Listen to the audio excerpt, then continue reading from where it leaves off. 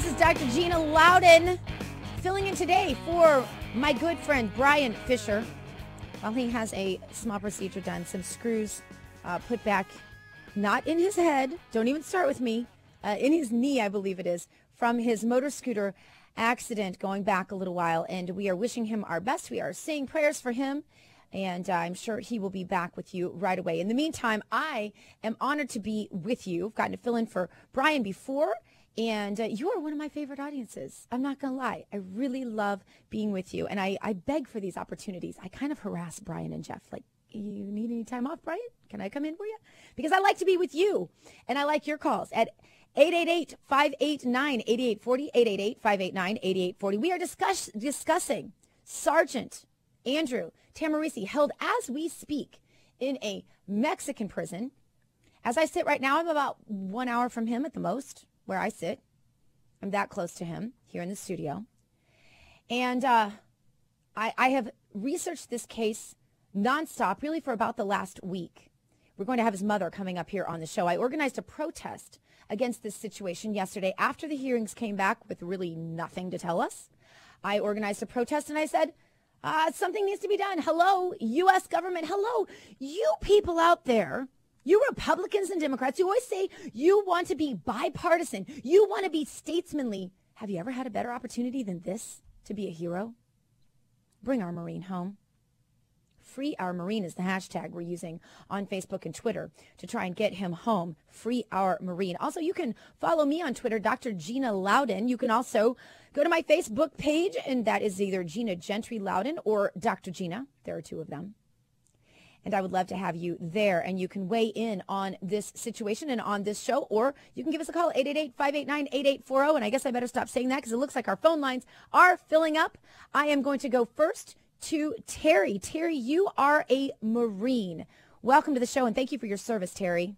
Thank you, Dr. Gina. It's good to hear from you, and I appreciate your program. You're doing a great job. Thank you. My thought is the liberal perception on most liberals in office is if it's not politically advantageous or expedient for them as they perceive it, they're not concerned. It's like what Miss Hillary said about Benghazi. At this point, what does it matter? Well, if it was her child, it would matter, you see. But they don't put themselves in people's place. Terry, you got me right there. You almost made me tear up on this show right here, right now. When you have the respect to call her Miss Hillary, when I miss the South. I'm sorry. I used to broadcast from the South, and I miss the South, and you just almost made me tear up right there. But you know what? You're exactly right. But this is the thing I don't understand, Terry, and maybe you can explain this to me. You say when it's not politically expedient, they don't do it. Why isn't this the perfect hero issue? Why isn't this politically expedient? I'm honestly asking you a question. I'm not being sarcastic. I don't get it. Right. I don't get it either. I'm a preacher, and it makes me want to cuss. Oh, Terry. Well, listen, thank you. Thank you for serving us as a preacher and also for your military service.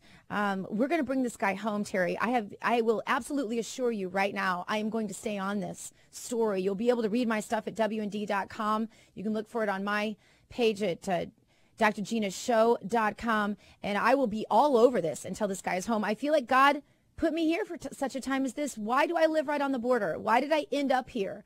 When I had a great thing going in the South, and I loved being in the South. So there's a reason. And I'm going to stay on this. That's the only assurance I can give you right now. Clara calling from Houston, Texas. Clara, you're a Marine as well. Hey, how are you today? I'm okay. Do I read correctly? You're a Marine as well? Yes, ma'am. I just wanted to, ask you the question. How many criminals do we have from Mexico here that are constantly being arrested, then released, and then arrested again, and then we have a patriot in Mexico that can't come home? That makes no sense to me. You make such a great point, Clara, and I'll tell you this. Yesterday at our rally, we had a man who talked about exactly that, who's been part of those, catch them and release them, catch them and release them, and yet they won't let our Marine come home. But where is, not just Obama and Secretary Kerry, although they could do it literally with a phone call, but where is the Republican leadership on this? Where's John Boehner on this issue? I haven't heard him weigh in on this. I don't understand why there's not such outrage over this. And I want to ask you this question, Clara. You know, when you're considering going into the military, for our young millennials now who are making these decisions, what in the world is going to make them want to serve this country when they don't even think that after you've served 2 tours of duty, this country is going to serve you when you need them? Well, look what happened in Benghazi. Right. And I think that this falls right with the agenda, because I really believe that Obama wants to destroy the military in this country, because I really believe that he has been promised some kind of big reward by taking the United States military and our beliefs down so that we can have a one world order. That's what I sat down and thought about it. And I said, why is this happening? It's happening because the United States is the only country that stands for patriotism, that stands for individuality, and this world wants a one world order. That's where we are. The reason that we want to take down the American military.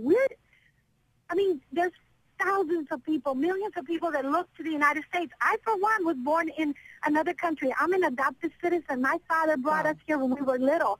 Wow. And, this is what everybody's dream. You take the dream away, and, it's easy to have a one world order. Clara, thank you so much for your service. Thank you for, coming from a foreign country and then coming here and serving the country. I think that's amazing. And I think Clara's right. I don't know beyond a certain point how many more excuses we can come up with other than there's something anti-American going on here. Gary, what say you from Tupelo? Gary, how are you today? What do you say? Hi, Gina. Hi, Gary. Go ahead. Thank you for taking my call. Of course. I was just going to say, you haven't really said what he's charged with. Yeah, well, that's the whole thing, Gary. He had guns in his trunk. He had ammo in his trunk, but he also had all of his worldly possessions in the back of his pickup truck because he was moving to San Diego and took a wrong turn. And so yes, he did have the guns in the back, but he immediately made the 911 call and said, oh my gosh, I just took a wrong turn. I'm on the Mexican border. Help, I've got guns in my truck. And the 911 operator's like, sorry, I can't help you. And then there's nothing you can do to move out of those lanes of traffic. Gary, you need to know that because I've been there. Like I said, I live here. Pardon? But, Gina, you still hadn't said what he's charged with.